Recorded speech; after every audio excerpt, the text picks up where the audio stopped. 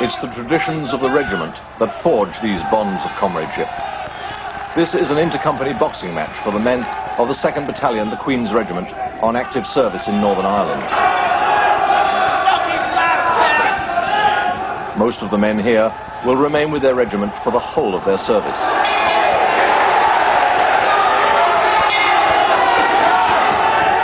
In ways like this, fighting spirit is reinforced by a unique kind of rivalry. Each soldier believes himself to be in the best platoon of the best company, of the best battalion, of the best regiment in the army. And I believe that we have seen examples of the very best type of fighting spirit. We've seen the will to carry on when the legs are beginning to turn to rubber, and indeed a significant amount of grit.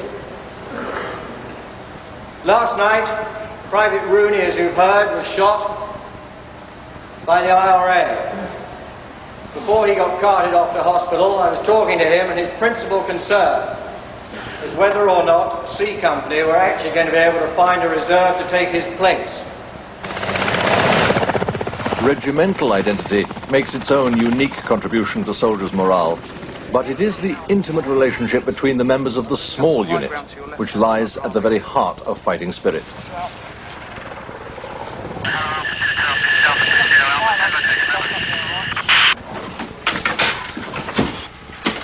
Throughout history, armies have tended to make the smallest brick of their organization a group of no more than 10 men who could get to know each other well.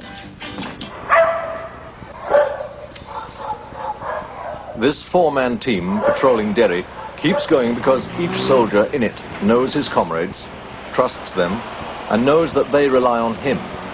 The infantry section, or the crew of the armoured vehicle, are the men at the cutting edge of war, and it is their efforts that decide the outcome of battles.